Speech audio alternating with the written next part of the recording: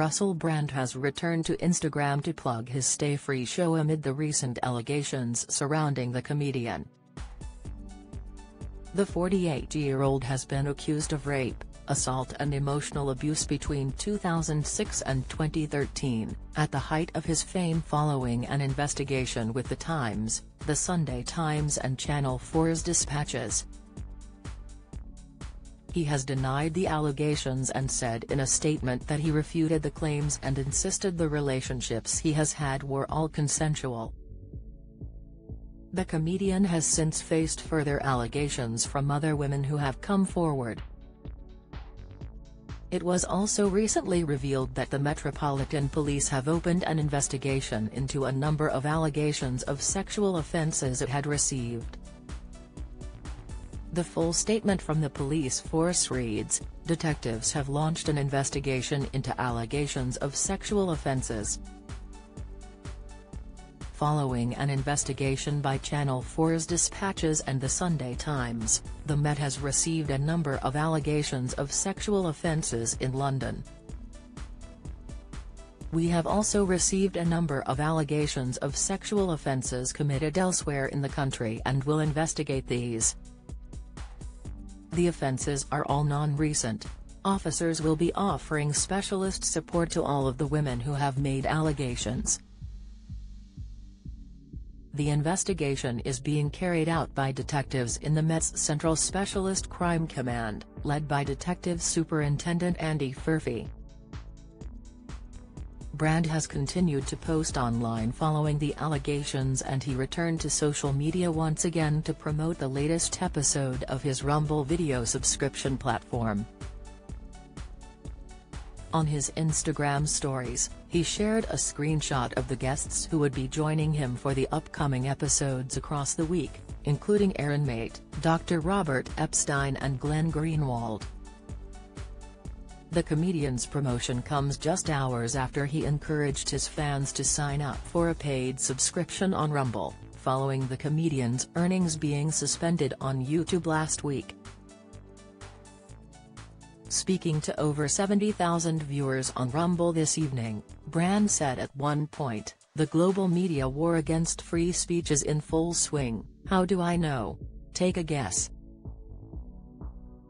Today, of course, we're talking about events of the last week, but, in particular, the collusion between big tech and government and an apparent concerted effort by legacy media and now the state and big tech to silence independent media voices. Obviously, it's difficult for me to be entirely objective given the events of the past week, but that's what we'll try to do. During his broadcast tonight, September 25th, Brand also encouraged his fans to donate and sign up to Rumble, with subscribers paying a minimum of $60 (£48) a year to subscribe to the comedian's channel. The broadcast follows YouTube suspending Brand from earning money on their platform last week.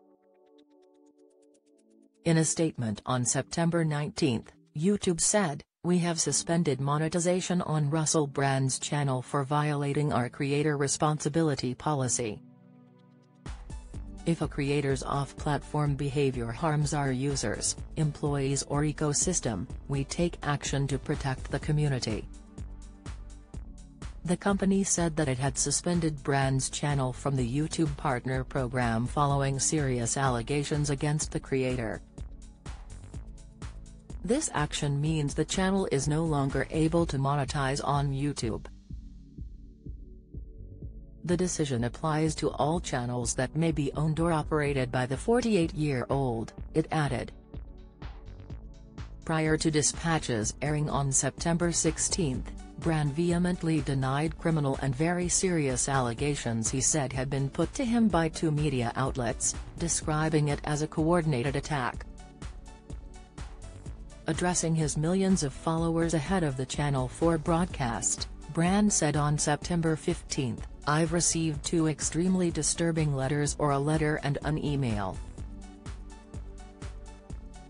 One from a mainstream media TV company, one from a newspaper listing a litany of extremely egregious and aggressive attacks, as well as some pretty stupid stuff like my community festival should be stopped, that I shouldn't be able to attack mainstream media narratives on this channel.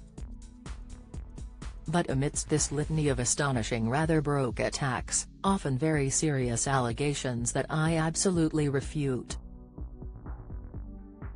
These allegations pertain to the time when I was working in the mainstream, when I was in the newspapers all the time, when I was in the movies. And as I've written about extensively in my books, I was very, very promiscuous. Now, during that time of promiscuity, the relationships I had were absolutely always consensual. I was always transparent about that. Then almost too transparent, and am being transparent about it now as well. And to see that transparency metastasized into something criminal that I absolutely deny makes me question, is there another agenda at play? If you've been a victim of sexual assault, you can access help and resources via www.rapecrisis.org.uk or calling the National Telephone Helpline on 0808 802 9999.